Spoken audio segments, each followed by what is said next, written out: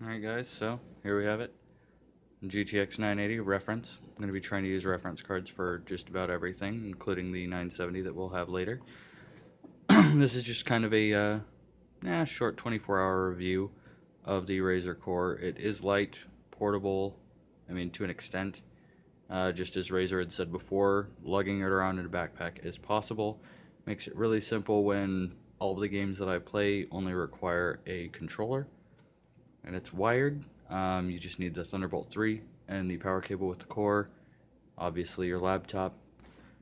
So let's go ahead and pop the 980 in real quick. Should be fairly simple, hopefully one-handed. So let's slide that over. As you can tell, I still have everything out, and I did take it last night to my friend's home to install all of the NVIDIA driver goodness. Oh, sorry, forgot that little screw in here.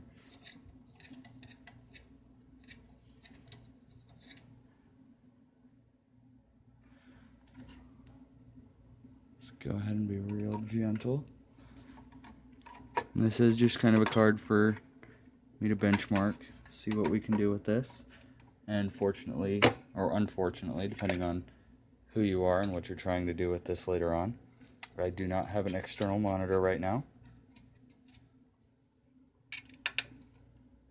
So we will only be seeing a maximum of 60 frames no matter what. But that just means that we get to run everything at higher than 1080, and that's always fun. Another thing, none of this is paid for by anybody other than my own wallet, so everything I have to say here is because it's my own money. And that's it. GTX 980 is in there.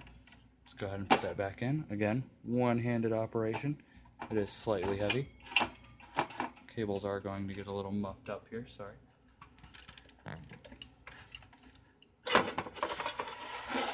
Get that slide right in.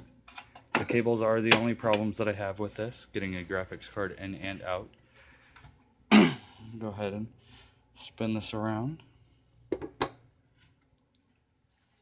a nice view. You can kind of see the 980 in there. Looks pretty, as always. And we're going to plug it back in.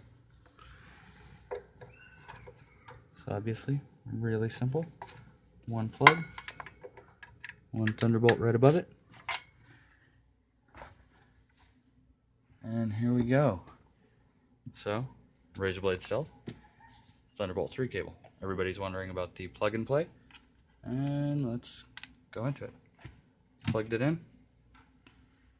Should be getting something here soon. Maybe not. Try it again. Oh, yeah.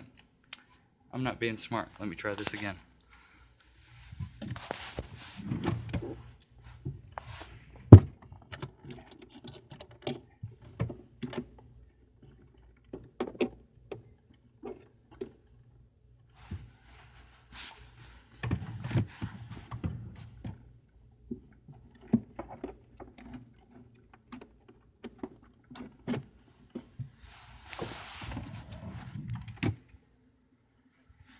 Alright, so now that the power cord on the core is actually plugged in, let's take the Thunderbolt 3, plug that right in.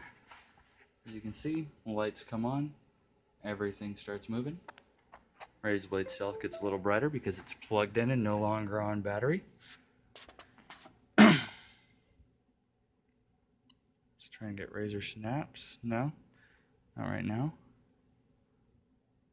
And so that's it right now. Oh, it's also a huge fingerprint magnet. So now that we have the GTX 980 reference card in here, I'll get a couple benchmarks going. Don't really have a lot of games, so it might just be 3D Mark. We'll see. I'm going to try and get a friend's Steam account, run some other games. But again, we're not going to see more than 60 off of the Razer Blade Stealth screen. But we can hit 4K, so let's try and see what we can do with that. Thanks, guys.